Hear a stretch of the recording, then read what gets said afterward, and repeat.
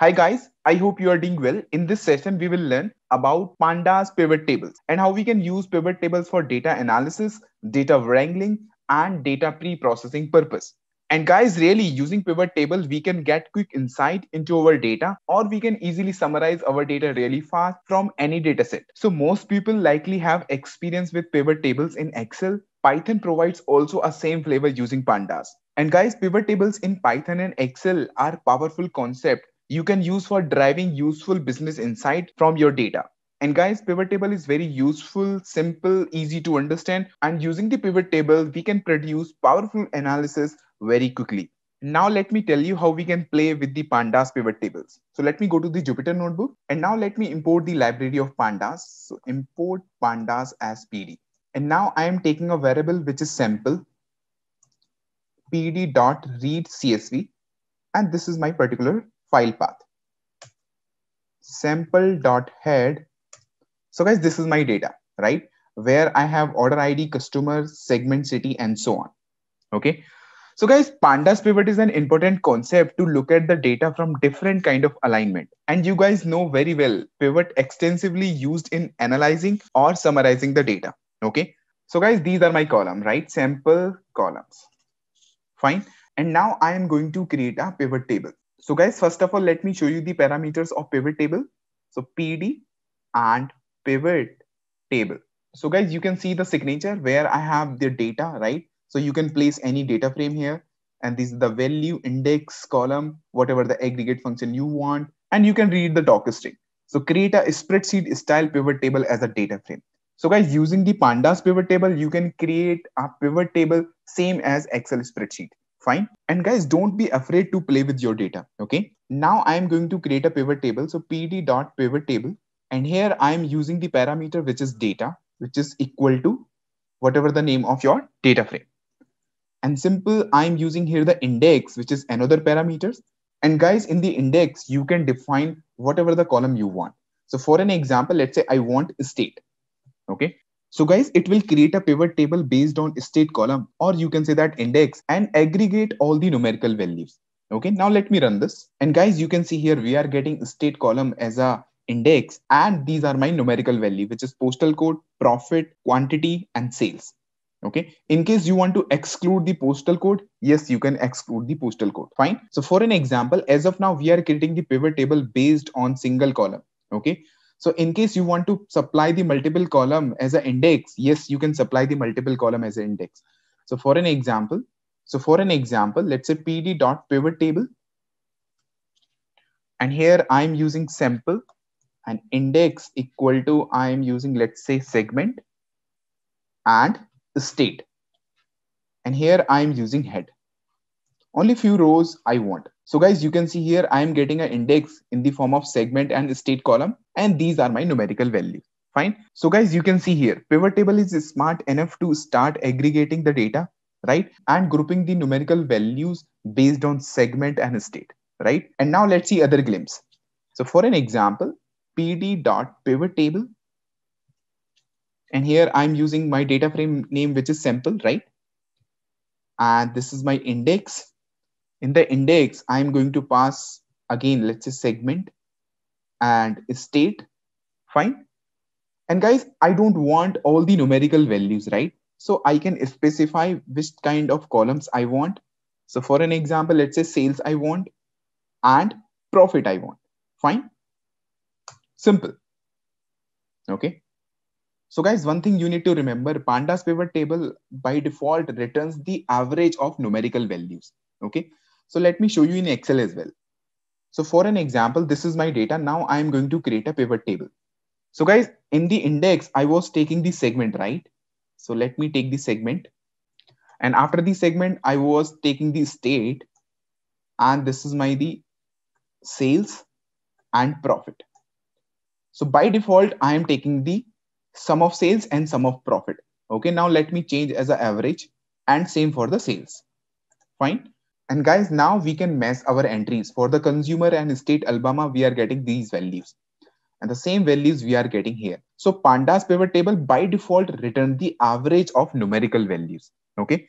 So how we can change the value in sum and mean, right? So let me copy this So guys, here simple, I am using the aggregate function. And here I am using np.sum. Now let me run this. Let me import the library of NumPy.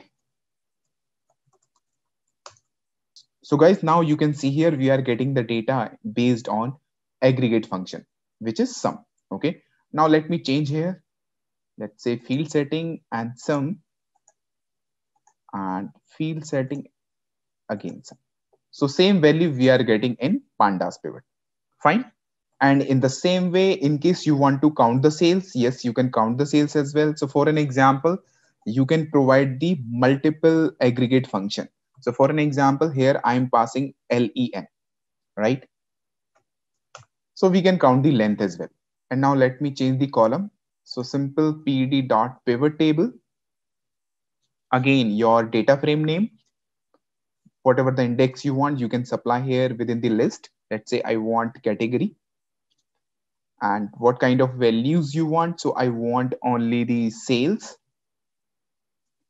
and in the columns, which column you want. Let's say I want segment, and here aggregate function, for an example np.sum. Simple, right? So guys, in some cases, if we are having the missing value in our data, then what will happen? Or we can easily fill the null values, right? So for an example, let's say simple, you can copy this line, and here you can use simple fill value, and you can supply here 0. Fine, simple. So if you are getting the null values, by default that null values, it automatically convert to the 0. Okay, these things you need to remember. And really, handling missing data in Pandas pivot table is easy using the fill value parameters, right? So guys, for this data set, this representation makes more sense. Now, what if I want to see some totals? So let me copy this. And here I am using the another parameter, which is margins equal to true. And you can supply the margins name as well. So for an example, let's say I am going to supply here total, right? Now let me run this. So guys, you can see here we are getting the totals row wise as well and column wise as well. Fine. And now what if I want to define the separate aggregate function for the separate column? So for an example, let's say pd.pivot table. And here I'm using sample index equal to, let's say, category and segment. And here I'm using the values equal to sales and quantity. Fine. And guys, here I am using the aggregate function. So for an example, what I want here for the sales, okay, for the sales column, right, I want average. Okay, so simple, I can use here np.average. Fine. And for the quantity, I want sum, np.sum. Now let me run this. So guys, you can see here for the sales, we are getting average, and for the quantity, we are getting sum. Fine. And in the same way, for an example, for the sales, you want average as well, and you want sum as well, right? So simple, let me copy this. And here you can supply the list. So for an example, first I want np.average, and the second is I want np.sum. Simple. So guys, for the sales, I am getting average, and for the sales, I am getting the sum. So guys, these things you need to remember. So guys, now I am telling you the very important concept of pivot tables. So for an example, once you design your pivot table, then how you can filter the data. So for an example, let me copy this particular line of a statement, and I'm going to store within a table name, right? And this is the table dot head. So now the question is how we can filter the data. So when you check the type of table, right, it is giving me a data frame. And now it is data frame, same concept will work. So for an example, let's say table, which is query. And here, let's say I am choosing segment, right? Segment equal to what I want. I want, let's say, corporate, and I want, let's say, home office. Simple. Now let me check. Okay, spell is wrong. So simple segment. So guys, you can see here, I am getting the data only for the corporate and home office from the segment column. Fine. So simple, you can easily filter the data from the pivot table, right? And guys, also you can create a pivot table using the query method as well. So for an example, let me show you the column. So sample, which is columns. Now I am going to taking a variable which is pivot and my data frame name, sample and query, right? So what is the benefit to use the query method? So for an example, let's say I don't want to create a pivot table on the entire data set. Okay. And from the few portion, I want to create the pivot table, right? But let's say the column name, which is reason. Okay. So for all reason, I don't want to create a pivot table. So I am taking a reason equal to only east. Fine. Simple. And let me enclose within the double quotes.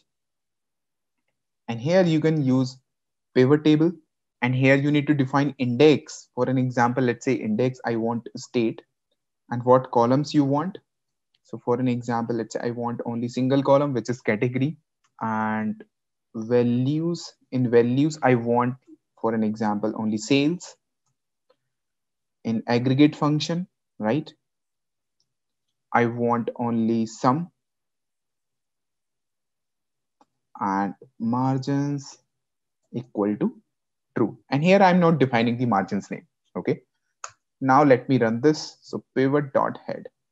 So guys, simple, I'm getting the pivot table based on east region, right? And here I have defined margin equal to true. That's why I am getting the sum against the each state. Fine. So pivot, simple, right? I am getting all for column and all for row as well. So guys, now the question is how we can sort the data based on pivot table column. So it is very simple. So pivot, and you can use here sort values by equal to, and here you can define the column name. For an example, furniture. Simple. So you can see here I have sorted the data in ascending order. Fine. And guys, now the question is how we can visualize the data from the pivot table. Okay. So I am taking a variable which is sales equal to pd dot pivot table. And here I am using again my data frame name, which is sample, index equal to, let's say, category, and here values equal to sales and quantity,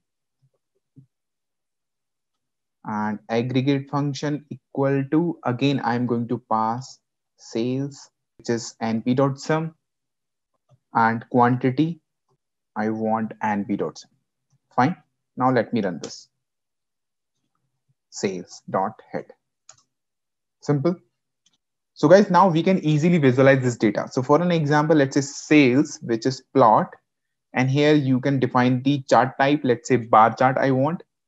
And in case you want to define the title, yes, sales versus quantity. And now let me run this. And we can change the quantity to profit.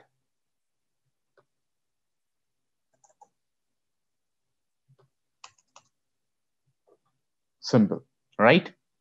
And in case you want to line chart, so simple, you can use here line. So this is line chart, right? And guys, now let me show you the data once again. So guys, from this data, how to get month-wise sales and how to visualize. Okay. So for an example, here I am getting the column with the order date. From the order date, we can easily extract the month. Okay. So guys, simple pd dot pivot table. And here I am using my data set name, which is sample, and index I am using the sample, and the column name, which is order date. So guys, from this order date, I'm going to extract the month. So for an example, DT, which is STRF time, and this is the representation of month.